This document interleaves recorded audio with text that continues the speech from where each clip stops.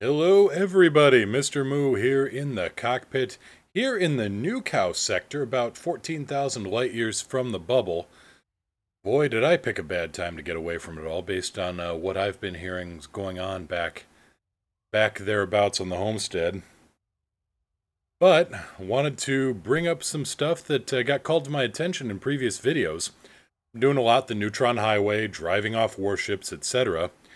But you're right. Some of you viewers have pointed out that I haven't exactly done too much for brand new, brand new pilots. And so getting to know how to do some of these, flying around neutron stars and using super engineered weapons, it's all well and good. But let's go back to step one. Let's get to know your ship. So, here we are using the Bifrost. A little worse for wear. It's had some encounters here and there.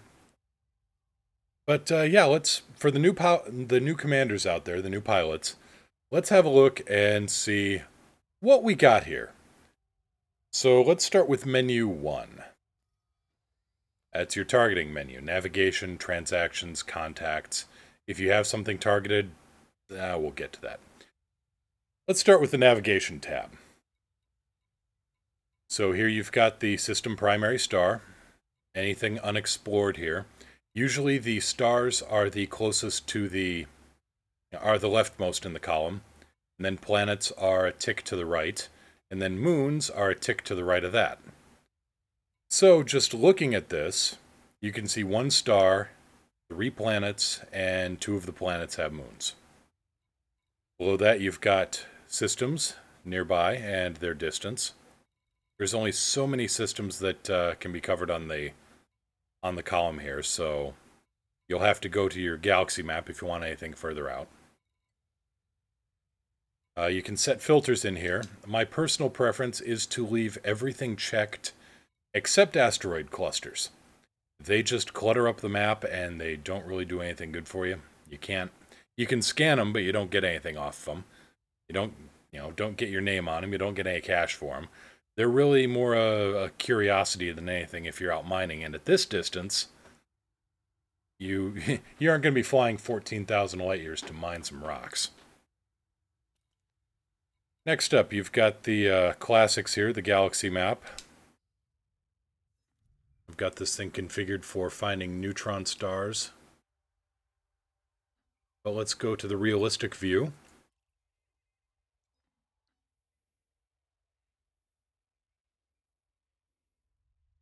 And you can see where we're at here. I've got a lot of bookmarks that need cleaning up.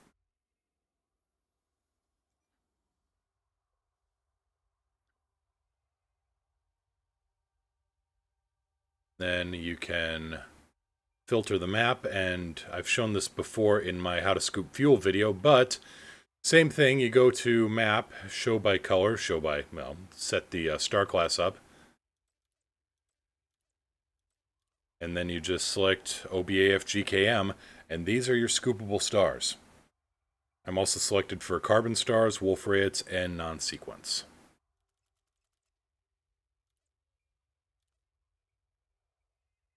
Plenty of B-class stars out here. And the power play stuff I will touch upon later if anybody really wants me to do a So You Want to Do Power Play video. But for right now, we'll just stick with this. Transactions, these are bounties, anything you gotta pick up yet, stuff laying around, etc. Contacts. Okay, so I deployed my fighter and then moved back to the bridge on my ship. You can select the contact, and as you can see, it is an unmanned F-63 Condor. Now that a contact has been selected, you've got the sub-targets. And you can move through here and select individual targets for targeting a ship. Now, if you want to take out the power plant, if you want to take out the shield generator, if you want to take out the thrusters, or for some reason take out a heatsink launcher, that's how you do it. And I have no cargo scanner on board, so I can't scan the target and see what their target is, what their cargo is. That's what the inventory is, though, on menu 1. That is what the other guy is carrying. So, moving on, we've got menu 2. That is the communications panel, comms. Multi-crew, letters, or messages.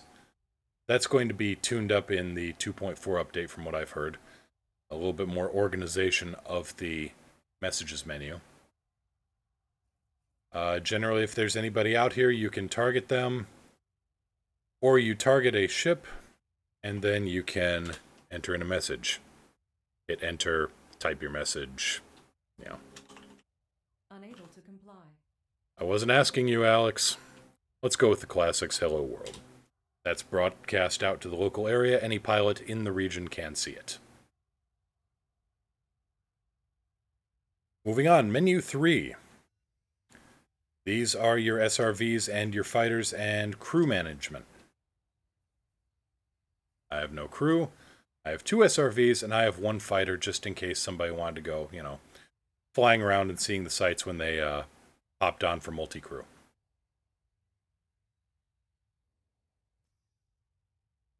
From the fighter menu, you can...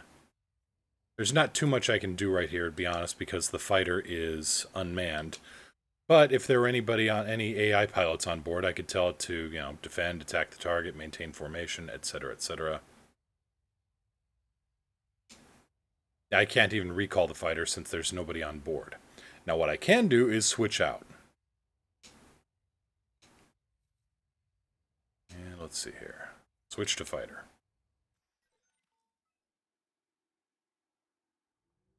And we'll just get back on board the fighter, or on board the mothership really quick here. Menu 3, helm, request docking.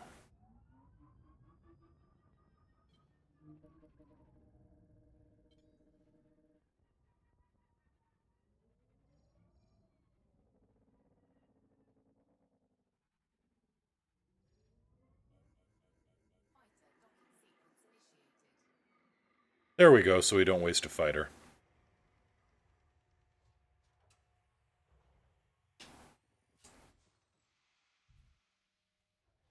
Okay, and everything's back on board, safe and sound.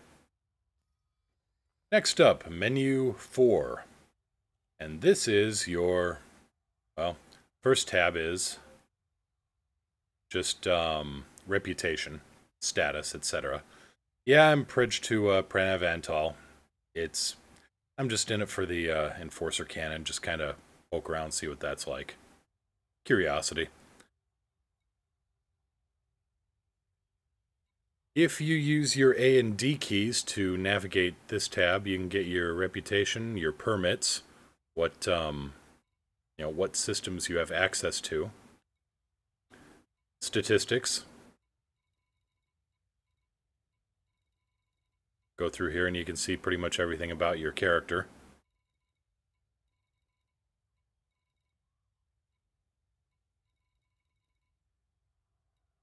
Passenger missions. Missions accepted 212. I've carried this many people. Celebrities, soldiers, refugees. 5 disgruntled heads of state. Oh well. Total delivered 1,224. Total ejected 14. They weren't ejected, they were reaccommodated. There's a good word for it. They were reaccommodated.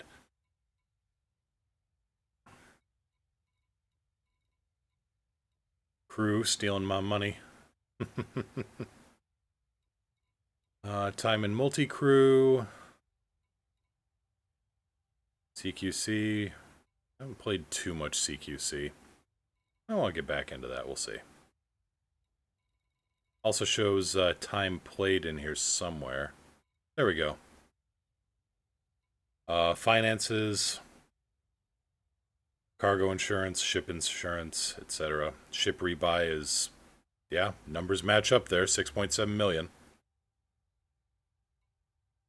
Next up we have the modules. This is your ship's internals. Let's do some power management here. So I've got some damage to the ship, as seen here, where you have numbers that aren't 100%. I've also got certain things turned off because I don't need them, so I can save power on board.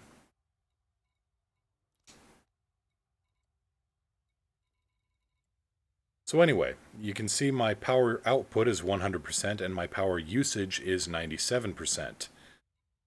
But these auto field maintenance units run at 25% each, so I turn that on, I'm going to be running a power deficit and certain modules are going to turn off. Like my life support system. I don't want my life support system to turn off, so we'll reprioritize that. Actually, no, we're keeping that at priority 1. Other things like the shield generator can go to higher priorities. Or higher number, lower priority. That's a good way to put it. Sensors, cargo hatches set, power distributor, fighter hangar, data link scanner. Not that it matters, it's not drawing any power.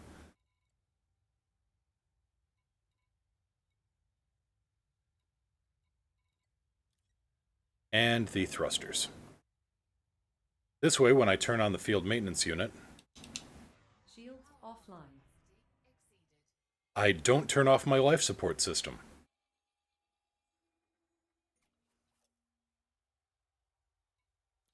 We'll activate the second one, and I'm just going to deactivate the thrusters all the way. And there you can see the other modules reactivating.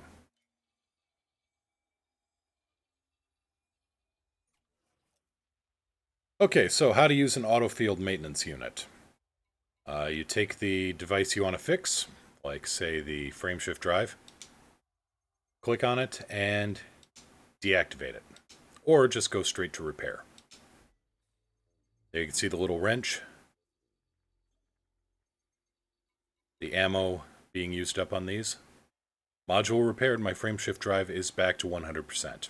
And you're going to need to bring these things along if you use the neutron highway. Just saying that one right now. Every time you use a neutron star super jump, you're going to damage your frameshift drive. Bring that back online.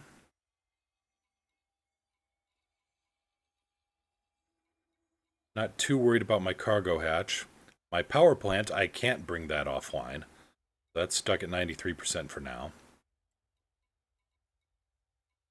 I'm not worried about repairing the repair units. But if you're really in a pinch, that's what you can use to bring them back. You can double up on them.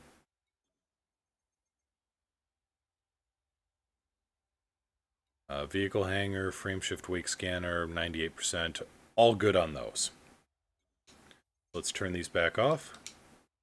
Bring the thrusters back on. There we go. Next up, fire groups.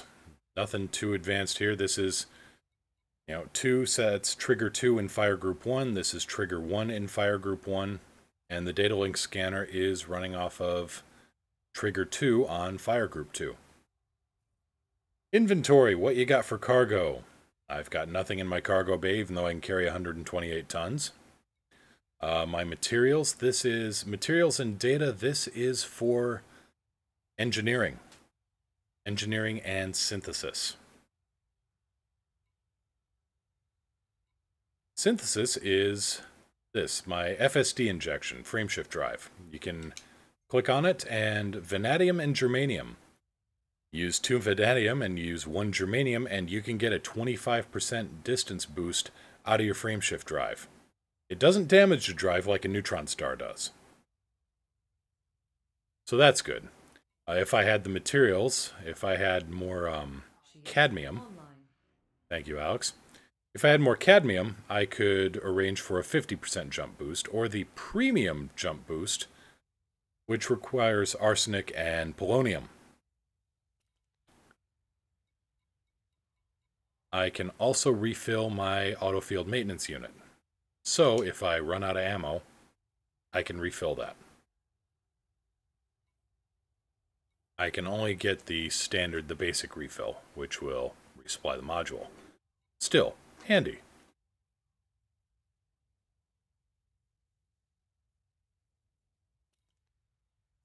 And the Functions tab. This is also important. You can actually control a lot of ship functions from here, as the name suggests.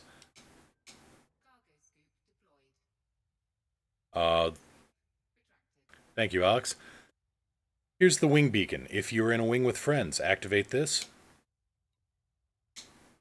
and you will drop a wing beacon.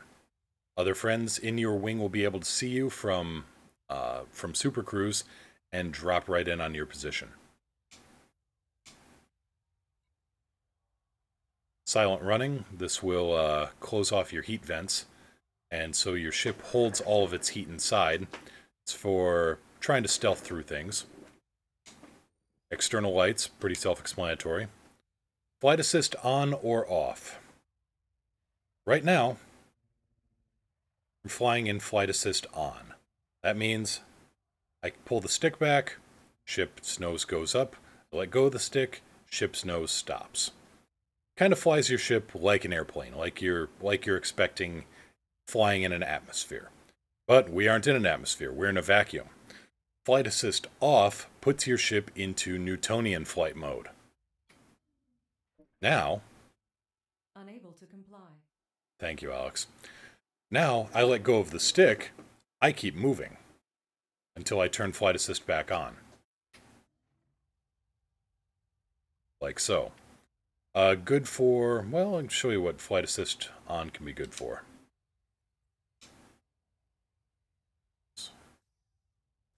Come on.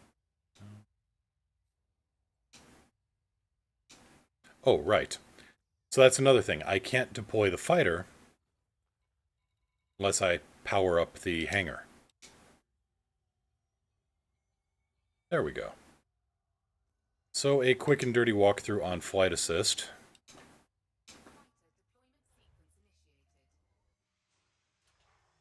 And activating my head tracker so I can look around here.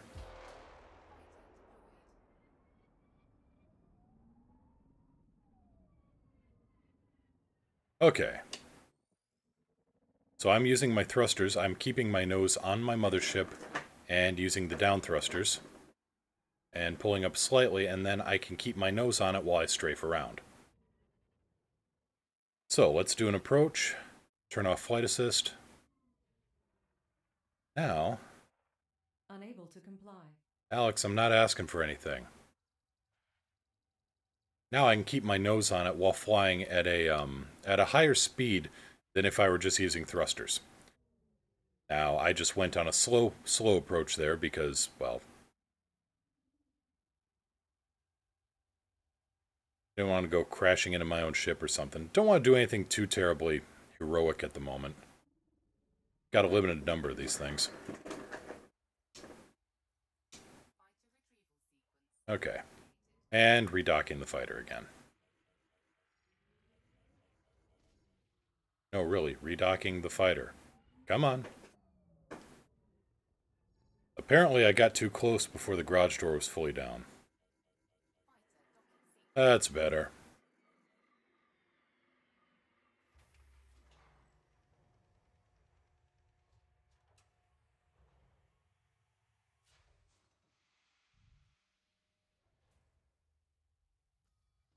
And one last thing here in the Functions tab. Well, actually a few more things. Rotational correction, that's for if you're docking at a rotating station. I've never had to turn that one off. Just letting you know. Turret weapon mode. If you have turrets, you can set them to forward fire, or fire at will, or fire on my target. Forward fire, they act just like fixed weapons. Fire at will, they will fire at any target that comes to bear in their arc if it's attacking you. And fire at my target, they will only focus on the target you currently have selected. Pre-flight checks, that's to check through your controls as you launch your ship. Might be worth turning on for new pilots. Report crimes against me, on or off. On, anybody performs a crime against you, the police show up. Why would you turn that off, you ask? Well, sometimes you just want to blow up the target and you don't want the local Capaconda to show up and get in the way of your guns, and then you're wanted. Orbit lines, that's explanatory. That's if you're doing exploration, or if you just want to see the orbital lines. Well, I'll show you here when I go to Supercruise in a second. Display clock, gunsight mode, trailing and leading. Experiment, see which one you prefer. It's just where the pipper goes versus where you want the aim point. Sensor scale, and this one is important, reboot and repair. If you don't have an auto field maintenance unit, if your ship takes critical damage, if your thrusters get shot out, if your frameshift drive isn't working, you can activate this. It will shut your ship down, you will tumble, you will go to internal air in your suit. So that's why I'm not going to use it. I like to preserve my air just in case. You'll go to internal air, and it will try to cannibalize all your other modules to pull up enough parts to repair the critically damaged stuff and bring it back online. Self-destruct. Pretty obvious. Don't push it on accident. You'll regret it. Okay, quick look at orbit lines here. Let's get up to speed. Let's deactivate the fighter hangar.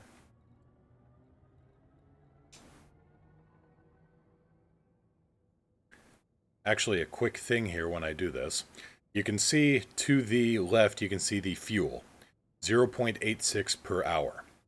So I'm using up, let's see here, 860 kilograms of fuel per hour. 0.86 metric tons. If I deactivate the fighter hangar, fuel consumption goes down. So in a pinch, in an emergency, you can turn almost everything off. Like, if I turn my thrusters off, say I'm critically low on fuel, I need to call the fuel rats, I need help. I need to make my air last, or make my power and fuel last as long as it can. Turn everything off. Except life support. There you can see I've just cut my fuel consumption significantly. Shields offline.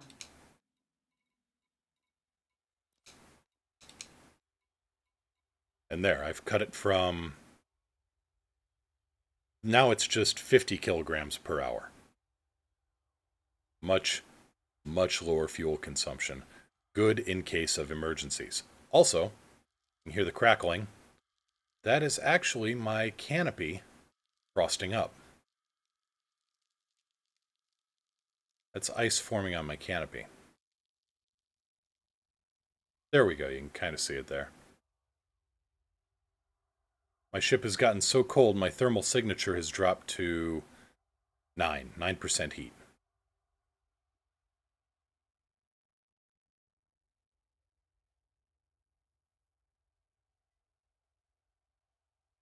So, keeping that in mind, also above the fuel consumption gauge there, you can see that little line. That is your heat signature. Let's turn things back on here. And you can see it start to increase. The lower your thermal signature, the lower your heat signature, the harder it is to detect you at range. People have to get a lot closer to see you.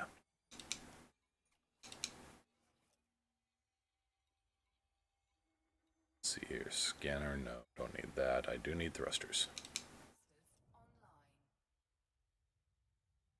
And there we go. I don't actually need my cargo hatch either.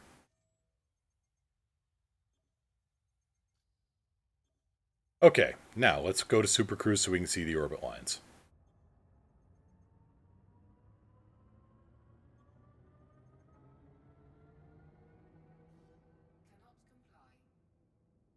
Okay, what's deployed here?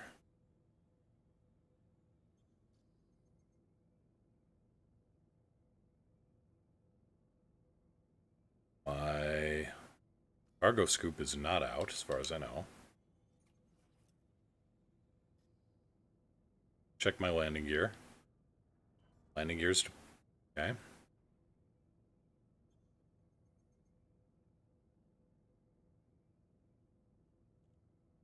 Ah, there we go. My weapons were deployed. Retract weapons? Retracting all weapons. Got to kind of run through a checklist. The 3 things that can prevent you from jumping to warp. Am I mass locked? Well, four things. Am I mass locked? Is my landing gear down? Is my cargo scoop out? And are my weapons deployed?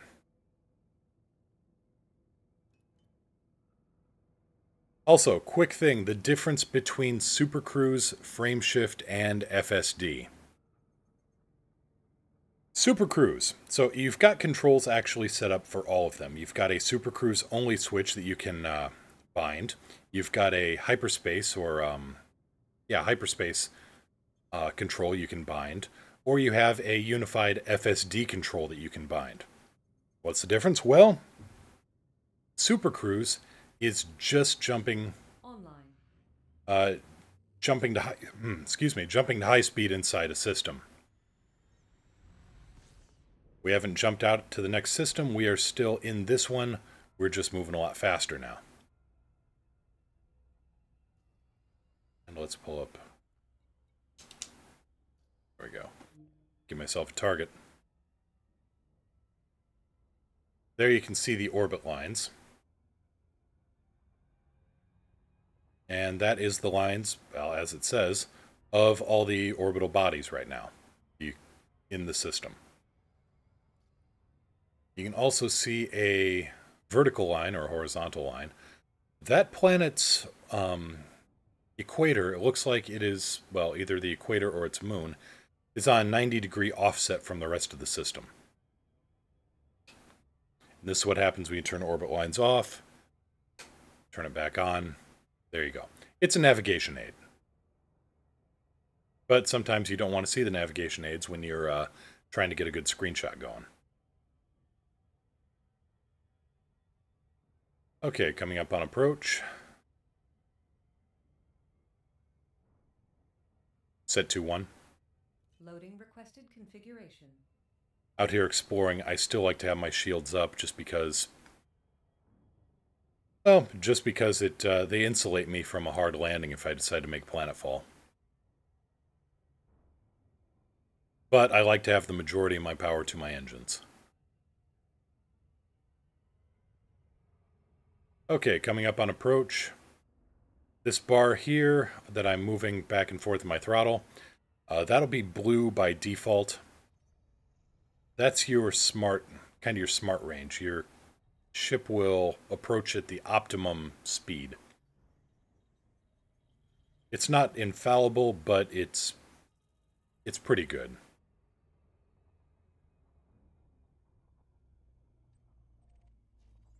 And now I'm just closing in to get a scan here.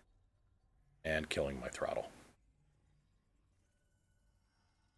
Okay, now on the system map, we can see what we got here. Move over to the next tab over. High metal content world. 6.1 Earth masses. Radius of 10,000 kilometers.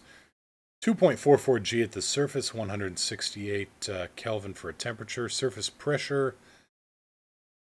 Surface pressure is 9.28 atmospheres. Atmosphere is 96% nitrogen, 2.7% oxygen, 0.9% helium. The volcanism is interesting because the geysers are actually throwing out rock. Not a full-on volcano. It'd be like if, well, a cross between a volcano and Old Faithful. Orbital period, 6,000 days. That's how long a year is on this world. Rotational period, 1 day, so it's still got a 24-hour day. And the axial tilt on it is 107 degrees. Yes, this thing is twisted sideways for all intents and purposes.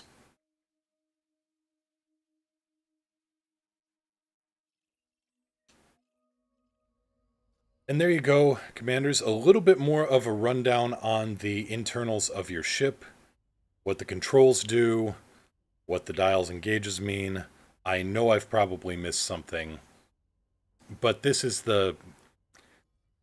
kind of the what you don't see, hopefully, a lot of what you don't see in the simulation tests and the tutorial videos.